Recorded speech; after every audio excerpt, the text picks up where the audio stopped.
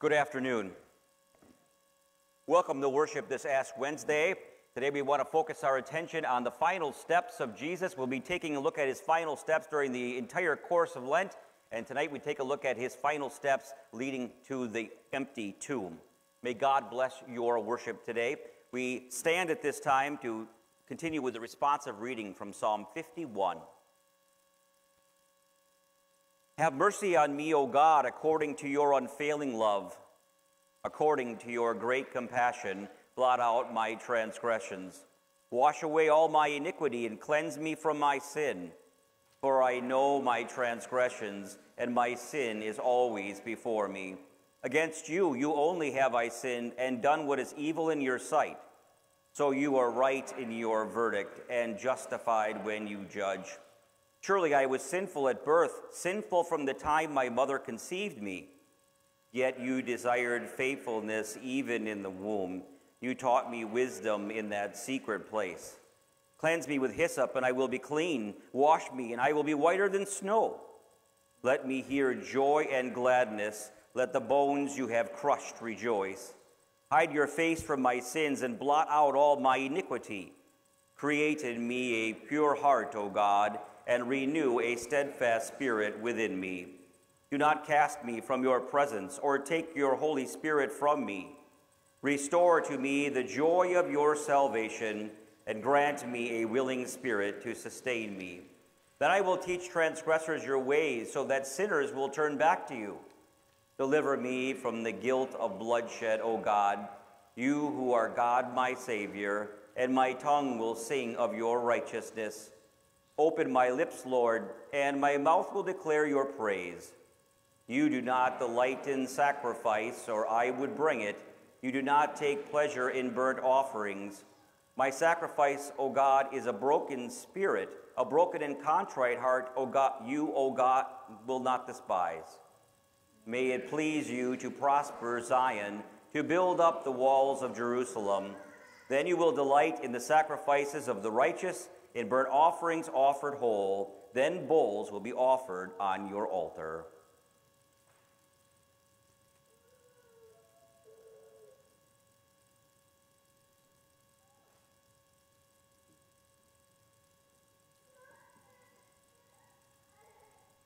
In the name of the Father, and of the Son, and of the Holy Spirit. Amen. Brothers and sisters, in Christ, God created us to know joy in fellowship with him, to love all people, and to live in harmony with all creation. But sin separates us from God, our neighbors, and creation, and so we do not enjoy the life our Creator intended for us. By our sin, we grieve our Father, who does not desire us to come under his judgment, but to turn to him and live. Therefore, God, in his mercy, has sent our Lord Jesus Christ to take our place under the law, to suffer for us, and to die the death we deserve. God made Jesus, who had no sin, to be sin for us, so that in him we might become the righteousness of God. During the 40 days of Lent, we fix our eyes on Jesus, the pioneer and perfecter of our faith, who for the joy set before him endured the cross, scorning its shame, and sat down at the right hand of God. The time of Lent reminds us that to know Christ and the power of his resurrection, we must also know the fellowship of sharing in his sufferings, becoming like him in his death. As disciples of the Lord Jesus, we are called to struggle against everything that leads us away from the love of God and neighbor. Let us confess our sins and ask our Father for forgiveness and commit ourselves to this struggle. Most holy and merciful Father, we confess to you, to one another, that we have sinned by our own fault, by our own grievous fault, in thought, word, and deed, by what we have done and by what we have left undone. We have not loved you with our whole heart and mind and strength. We have not loved our neighbors as ourselves. We have not forgiven others as we have been forgiven. Have mercy on us, Lord. We have been deaf to your call to serve as Christ served us. We have not been true to the mind of Christ. We have grieved the Holy Spirit. Have mercy on us, Lord. We have placed our wants before your will. We have gratified the desires of our sinful nature. We have merited your punishment now and forever. Have mercy on us, Lord. We confess to you, Lord, all our past unfaithfulness, the pride, hypocrisy, and impatience in our lives. We confess to you, O Lord, our self-indulgent appetites and ways, our manipulation of other people, our anger when our selfish aims are denied, and our envy of those more fortunate than ourselves. We confess to you, O Lord, our love of worldly goods and comforts, and our dishonesty in daily life and work, our negligence in worship and prayer, and our failure to show the faith that is in us. We confess to you, O Lord. Forgive us, Lord, for the wrongs we have done, for our blindness to human need and suffering, and our indifference to injustice and cruelty. Forgive us, Lord, for all false judgments, for uncharitable thoughts toward others, and for our prejudice and contempt for those who differ from us. Forgive us, Lord, for what we think or say or do that is at variance with your will. Forgive us, Lord. Restore us, good Lord, and let your anger depart from us. Hear us, Lord, for your mercy is great.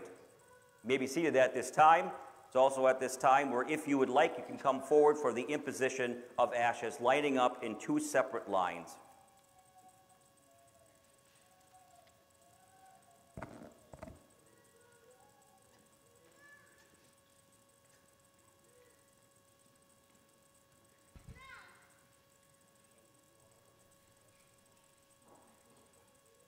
For dust you are, and to dust you shall return. For dust you are, and to dust you shall return. For dust you are, dust you shall return. For dust you are, dust you shall return. For dust you are, and to dust you shall return. For dust you are, and to dust you shall return. For dust you are, and to dust you shall return.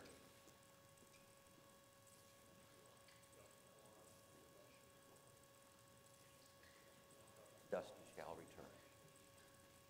Dust you are, to dust you shall return.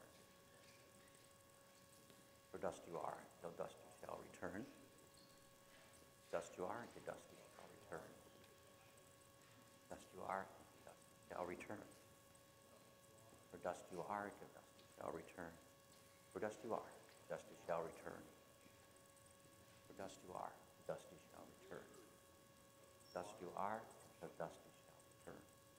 For dust you are, till dust you shall return. For dust you are, dust you shall return. Dust you are, dust you shall return. Dust you are, and dust you shall return. For dust you are, dust you shall return. Dust you are, dust you shall return. Dust you are, dust you shall return. For dust you are, dust you shall return. For dust you are, dust you shall return. For dust you are, dust you shall. For dust you are, dust you shall return.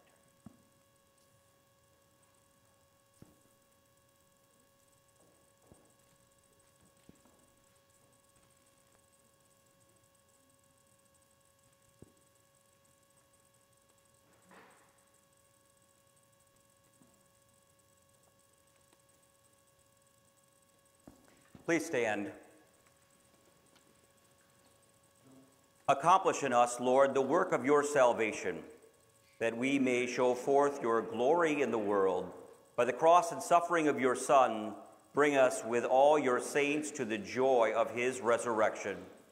Almighty God, the Father of our Lord Jesus Christ, does not desire the death of sinners, but rather that they turn from their wickedness and live. He sent his Son to be the atoning sacrifice for our sins and for the sins of the whole world. Therefore, as a called servant of Christ, and by his authority, I forgive you all your sins in the name of the Father, and of the Son, and of the Holy Spirit. Amen. During these days of Lent, let us implore God to give us renewal and his Holy Spirit. May we continue to abide in the true faith, and at the last be received by him through the merits of Jesus Christ our Lord. Amen. The Lord be with you. Let us pray. Almighty and merciful God, you never despise what you have made and always forgive those who turn to you. Create in us such new and contrite hearts that we may truly repent of our sins and obtain your full and gracious pardon.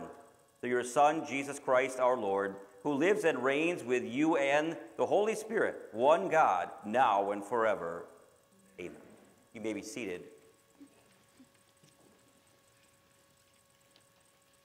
Our Old Testament reading for today is taken from Isaiah chapter 59. In these words, our Almighty God promises to send a Redeemer to all those who repent and look for that Redeemer. For our offenses are many in your sight, and our sins testify against us. Our offenses are ever with us, and we acknowledge our iniquities. Rebellion and treachery against the Lord, turning our backs on our God, inciting revolt and oppression, uttering lies our hearts have conceived. So justice is driven back, and righteousness stands at a distance. Truth has stumbled in the streets. Honesty cannot enter. Truth is nowhere to be found, and whoever shuns evil becomes a prey. The Lord looked and was displeased that there was no justice. He saw that there was no one. He was appalled that there was no one to intervene. So his own arm achieved salvation for him, and his own righteousness sustained him. He put on righteousness as his breastplate, and the helmet of salvation on his head. He put on the garments of vengeance and wrapped himself in zeal as in a cloak. According to what they have done, so will he repay wrath to his enemies and retribution to his foes. He will repay the islands their due. From the west, people will fear the name of the Lord, and from the rising of the sun they will revere his glory. For he will come like a pent-up flood, and the breath of the Lord drives along. The Redeemer will come to Zion, to those in Jacob who repent of their sins, declares the Lord. The word of the Lord. Thanks be to God. We sing hymn 535.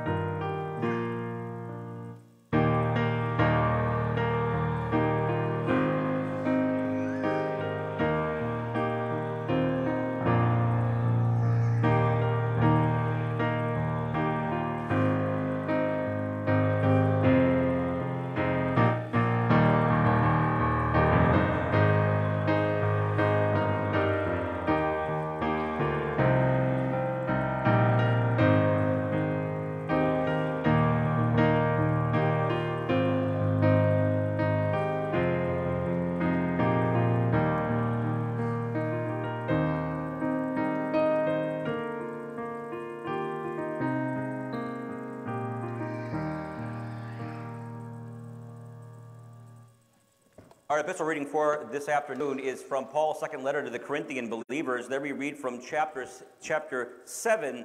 Here, God tells us about the importance of godly sorrow over sin.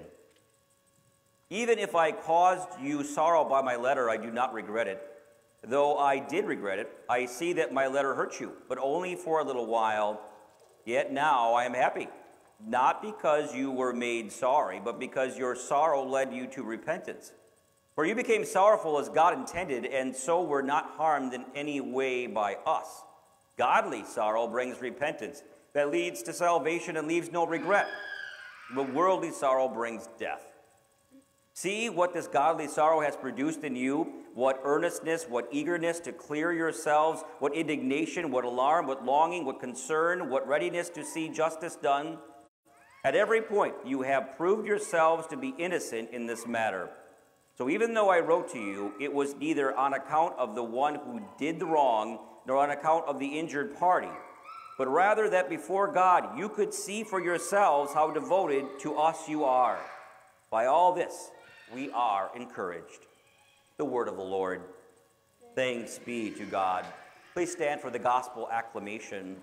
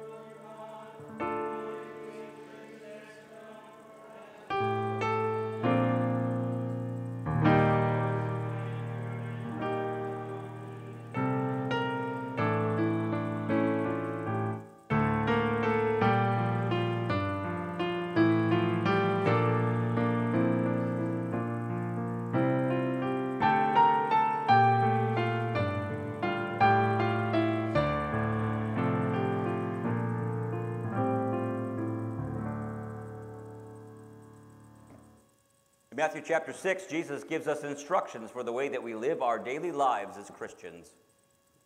Be careful not to practice your righteousness in front of others to be seen by them. If you do, you will have no reward from your Father in heaven. When you give to the needy, do not announce it with trumpets as the hypocrites do in the synagogues and on the streets to be honored by others. Truly, I tell you, they have received their reward in full. But when you give to the needy, do not let your left hand know what your right hand is doing, so that your giving may be in secret. Then your Father who sees what is done in secret will reward you. And when you pray, do not be like the hypocrites, for they love to pray standing in the synagogues and on the street corners to be seen by others. Truly, I tell you, they have received their reward in full. But when you pray, go into your room, close the door, and pray to your Father who is unseen. Then your Father who sees what is done in secret will reward you. And when you fast, do not look somber as the hypocrites do, for they disfigure their faces to show others they are fasting. Truly, I tell you, they have received their reward in full. But when you fast, put oil on your head and wash your face, so that it will not be obvious to others that you are fasting, but only to your Father who is unseen. And your Father who sees what is done in secret will reward you. Do not store up for yourselves treasures on earth, where moths and vermin destroy, and where thieves break in and steal. But store up for yourselves treasures in heaven, where moths and vermin do not destroy, and where thieves do not break in and steal. For where your treasure is, there your heart will be also. The Gospel of the Lord. Praise be to you, O Christ. You may be seated for hymn 840.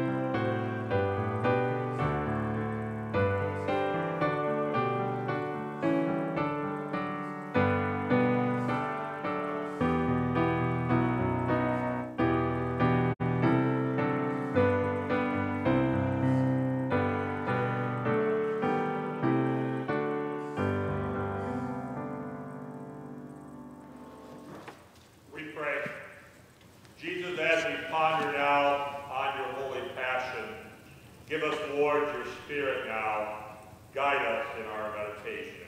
Amen. My fellow followers of our Savior to the cross. So we just sang, all men living are but mortal. Think about that? Did you think about the fact that one day you're going to die? So how about this?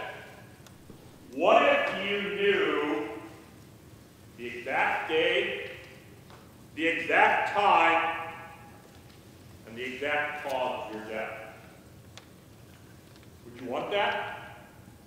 Just think about if you had that kind of knowledge. If you knew the exact day of your death, the exact time, and the exact way in which you were going to die. Imagine if you knew that you were going to be 104 years old. That was rather interesting when I preached this sermon this morning in front of 70 and 80-years-olds at a senior living facility. They all chuckled at that. But imagine if you knew that you were going to live to be 104 years old and that you would die at 2:46 p.m. on a bright, sunny summer Thursday. You know what the temptation would be, right? Live 103 years and however many days, and then about a week before that time was going to come, okay, I better get my house in order. How about instead of having that kind of knowledge, you knew that you were going to die of a long and slow, torturous death as you went through radiation and chemotherapy and dealt with cancer. And you knew that you were going to be a burden to your friends and loved ones. I'm guessing that kind of knowledge wouldn't be quite so joyful, would it? It would probably put us into a little bit of a depression and despair. I will tell you personally, I'm glad that I have no idea when my Savior is going to call me home. But talking about that whole idea of death and our end, let's think about it this afternoon from the perspective of our Savior. Jesus did know exactly how he was going to die, what day it was going to be, and the way it was going to happen. Think about what else Jesus knew. He knew that after he lived 33 years, he was going to be falsely accused, he was going to be whipped, he was going to be spit on, he was going to be mocked. And then he knew the way that he was going to die, a painful, torturous death on a cross. And nothing stopped him from facing it. He willingly and gladly took those final steps, motivated by love for you, love for me, and love for all people. His final steps is going to be the theme that we're going to follow this year in our midweek Lenten worship. We're going to see a number of very interesting places to which our Savior's final steps led him as he ultimately ended up on the cross. This afternoon, we're going to look at how his final steps led him to a tomb, but it's not the tomb that you and I would think about when we first hear that. We're going to go with our Savior on what is really the first step of those final steps. As his steps led him to stand in front of the tomb of his dear friend Lazarus. I'm guessing you probably remember that story. Jesus' dear friends, Mary and Martha and their brother Lazarus. So that's where we're going to go this afternoon, and I'm going to reference at various times portions of that account from John chapter 11. And as we go with our Savior as his final steps led him to that tomb, we're going to see that he went to a tomb that was emptied for their faith, for your faith, and mine. And we're going to see a tomb that was empty to accomplish God's plan of salvation. I just referenced how Jesus knew the little village of Bethany rather well. The Bible tells us how he had been there numerous times to spend time in the home of his dear friends, the sisters Mary and Martha, we know that story well, and their brother Lazarus.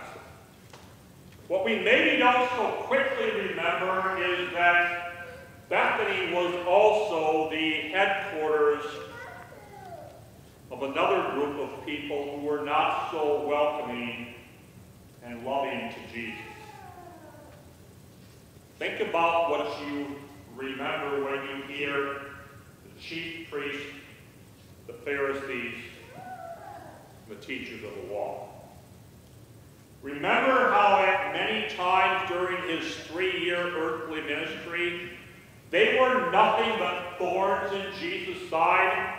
How they were constantly questioning him, constantly harassing him, and always trying to find something that they could say, oh, he's not the perfect Son of God. So as Jesus went to Bethany, as recorded in John chapter 11, he knew that the time had come for him to finally make that journey to the cross. John chapter 11 puts us just a few days before the start of that first Holy Week. And it begins by Martha sending a message to Jesus. My brother Lazarus is sick. Do you remember what Jesus did that was rather intriguing in response to that message? We might think when Jesus heard that his dear friend was sick, he was going to go rushing out there and do as he had done with so many other people. Heal them of their sickness and restore him to good health. But John records for us in John chapter 11 that Jesus' disciples were puzzled. Jesus waited 2 days after he heard that Lazarus was sick. And they said, Jesus, why are you waiting? And he gave them the seemingly ambiguous answer so that the Son of Man may be glorified.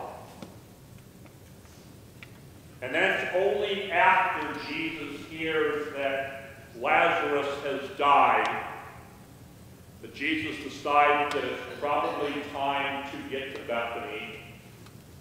He says, Lazarus is only sleeping. So Jesus goes to Bethany. He's met by a understandably grieving Mary and Martha. And they ask him what seems to be the obvious question. Lord, why didn't you come sooner? And then Jesus starts to put things into motion. Strengthen their faith, your faith, and my faith. The next thing that we're going to hear from John chapter 11 are words that we well might anticipate hearing a little over 6 weeks from now, when the solemn time of Lent ends and we get to Easter Sunday. Now, this is not a spoiler alert for Easter Sunday. It's simply laying the groundwork for the rest of Lent. John 11, 24 and 25, Jesus says to the sisters Mary and Martha, to his disciples and to those who were gathered around, I am the resurrection and the life. Whoever believes in me will never die, and whoever lives and believes in me will never die. And then he asked this very probing question. Do you believe this? A question for Mary and Martha to consider, a question for his disciples to consider, a question for you and me to consider. And then Jesus proceeds to raise Lazarus from the dead. Jesus accomplished what he had just said.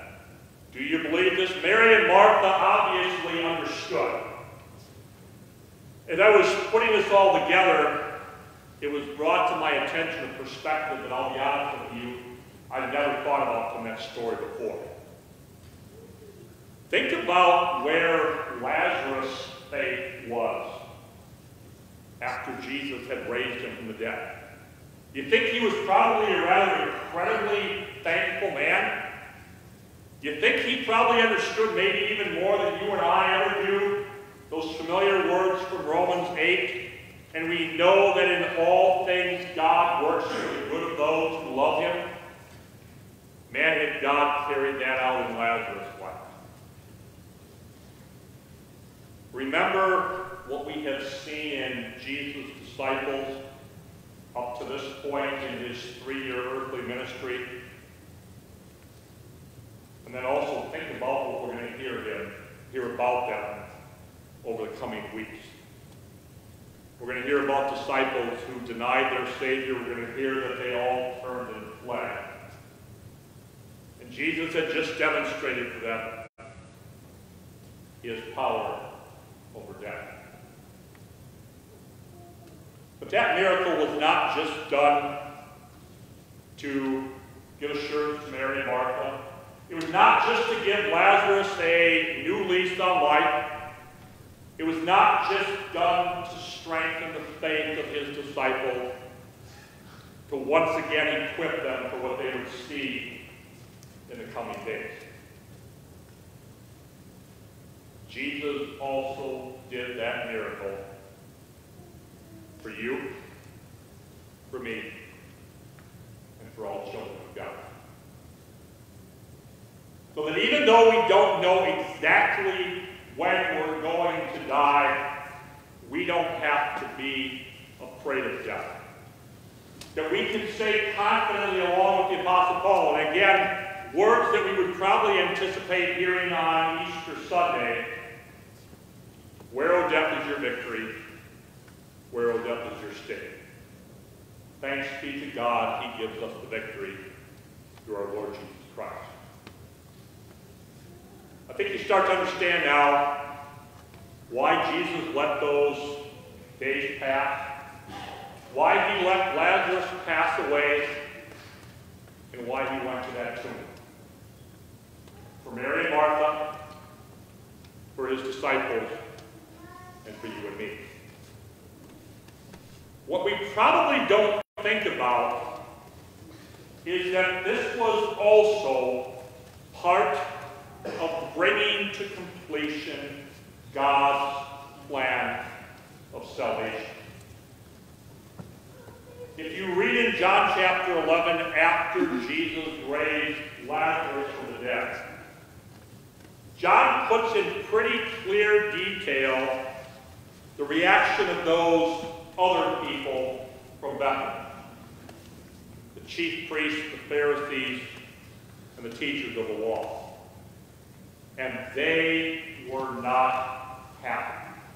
Remember all the way along, the Gospels tell us how the chief priests and the teachers were trying to put a plan together so that they could get rid of Jesus because they were annoyed by his teaching.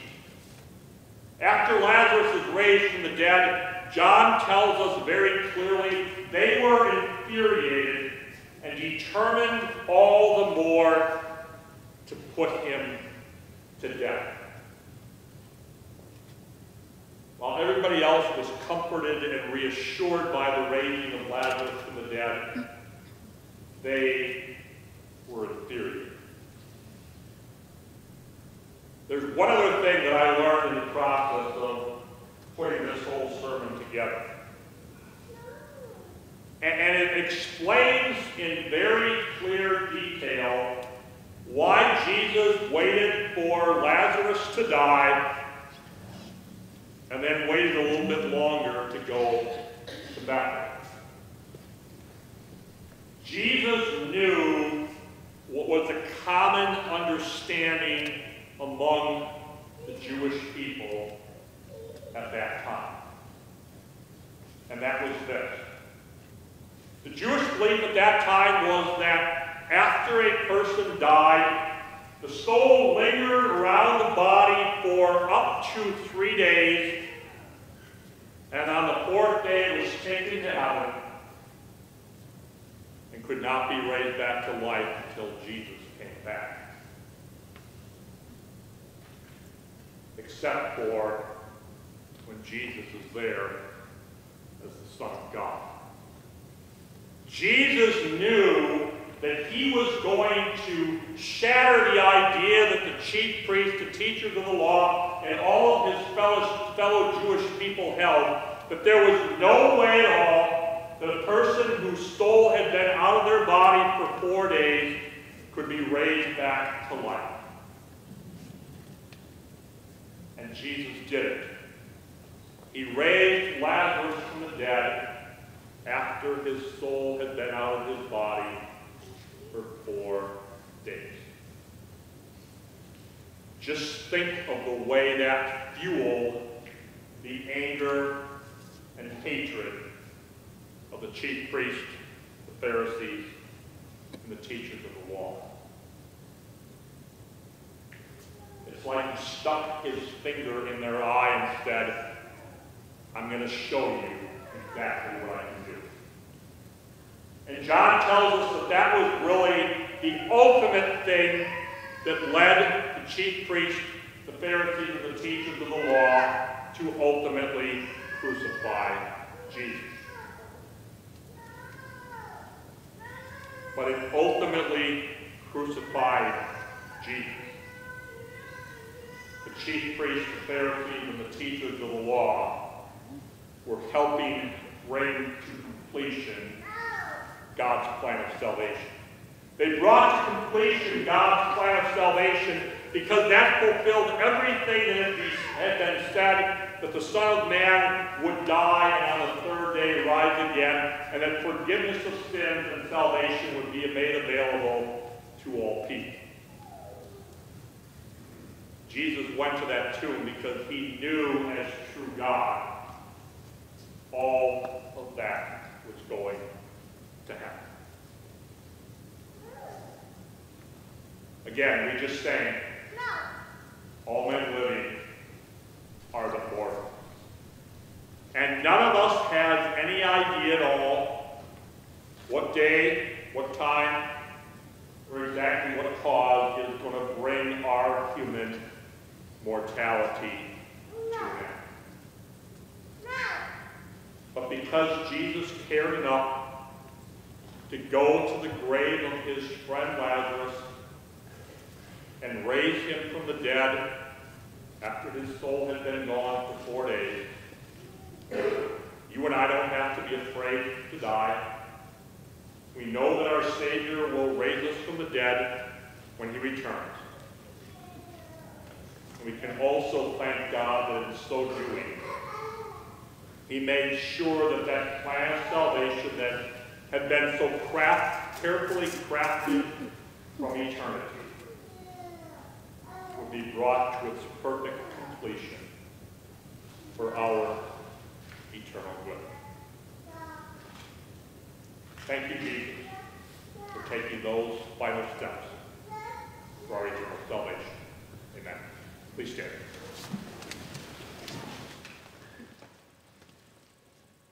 We join together in confessing our faith using the words of the Nicene Creed. You'll find that on the bottom of page 10 of your book. We believe in one God, Father the Almighty, maker of heaven and earth, of all that is seen and unseen.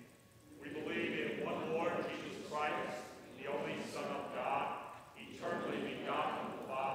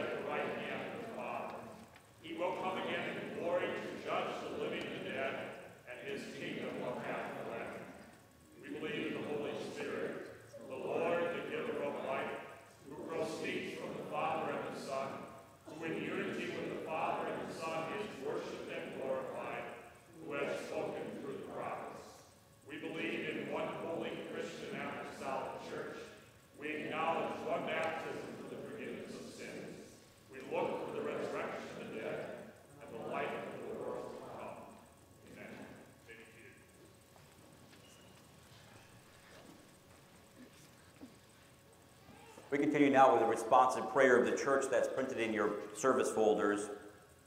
Now is the time of God's favor. Now is the day of salvation. Let us pray for the people of God in Christ Jesus, that through repentance and faith in the gospel, they may remain secure in your love. Lord God, gracious Father, we thank you for setting your Son's sacrifice between us and sin's reward. By your Spirit, work in us through the gospel. Give us repentant hearts, make our faith firm in Christ, and enliven us to serve you faithfully. Have mercy upon us, Lord, according to your unfailing love. Lord God, Almighty Father, renew your church throughout the world, that it may constantly look to Jesus, the pioneer and perfecter of our faith. Bless us with faithful ministers who always proclaim Christ's cross and resurrection for the salvation of the world. Have mercy upon us, Lord, according to your unfailing love. Lord God, loving Father, in your mercy you abundantly supply our needs of body and soul. Create in us the mind of Christ, that in humility and generosity, considering not only our own interests, but also the interests of others, we may be merciful to those in need. Direct our efforts to help poor, lonely, troubled, and ill people. Have mercy upon us, Lord, according to your unfailing love. Lord God, Heavenly Father, comfort all who are mourning the death of people they loved. Lift their eyes to the cross where your Son defeated death, and to the empty tomb where he assured us that we will live with him forever. Teach us to number our days that we may gain a heart of wisdom. Have mercy upon us, Lord, according to your unfailing love. Lord God, Heavenly Father, look with favor upon all sick, injured, recovering people. If it be your will, deliver them from their infirmities. Let them hear of your unfailing love. Have mercy upon us, Lord, according to your unfailing love. Hear us, Lord, as we pray in silence.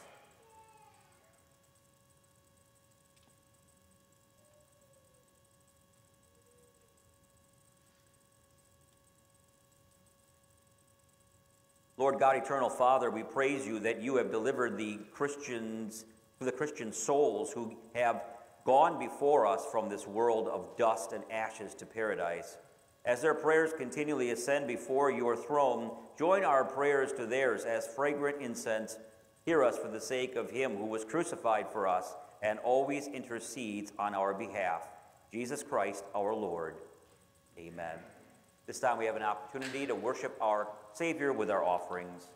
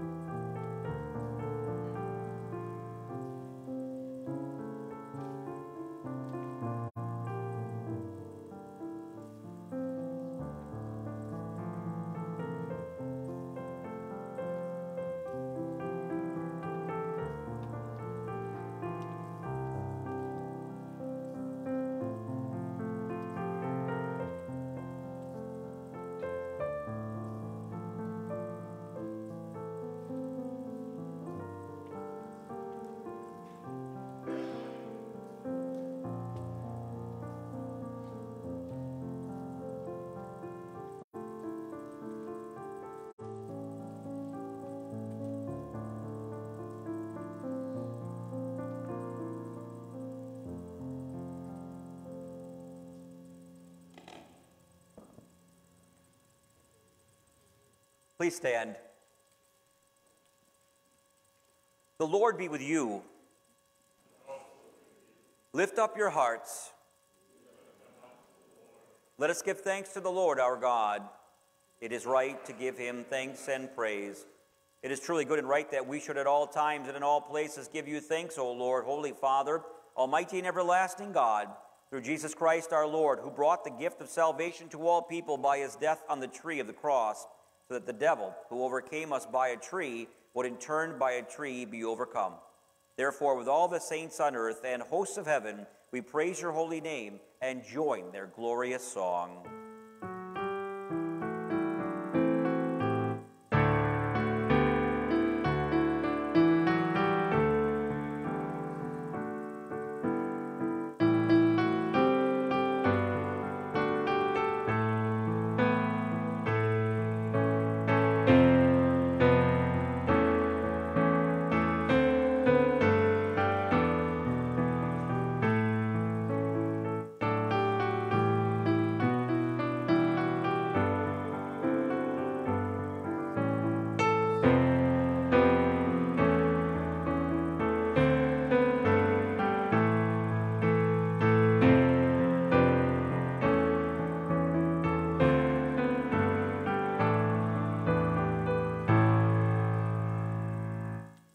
Blessed are you, Lord God, eternal King and gracious Father. In love you made us the crown of your creation. In mercy you planned our salvation. In grace you sent your Son to redeem us from sin.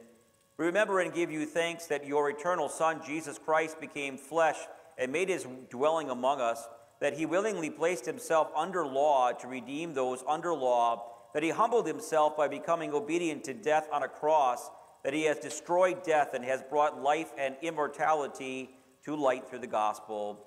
Bless us as we receive your Son's body and blood in the sacrament. Forgive our sins, increase our faith, strengthen our fellowship, and deepen our longing for the day when Christ will welcome us into his eternal feast.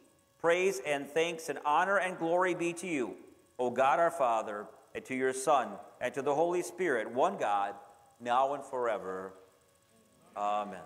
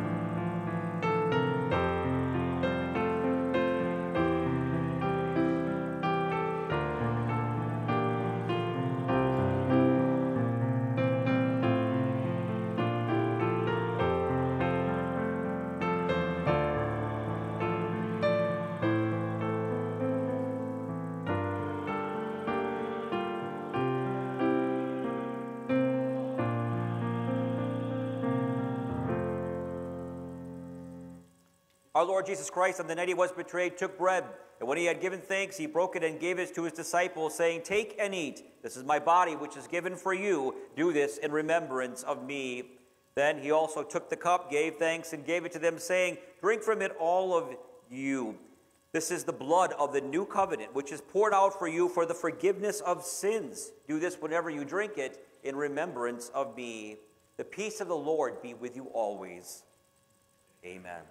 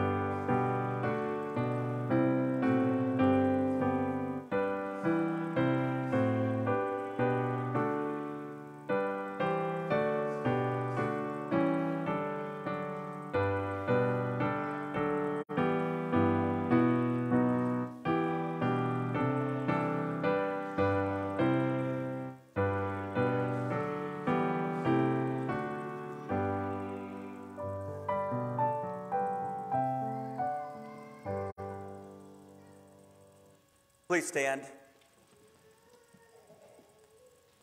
Give thanks to the Lord, for he is good. His mercy endures forever. Whenever we eat this bread and drink this cup, we proclaim the Lord's death until he comes. O God the Father, source of all goodness, in your loving kindness you sent your Son to share our humanity. We thank you that through him you have given us pardon and peace in the sacrament. We also pray that you will not forsake us, but will rule our hearts and minds by your Holy Spirit, so that we willingly serve you day after day through Jesus Christ our Lord, who lives and reigns with you and the Holy Spirit, one God, now and forever. Amen. The Lord bless you and keep you. The Lord make his face shine upon you and be gracious to you. The Lord look upon you with favor and give you peace. Amen. You may be seated for our final hymn, 851.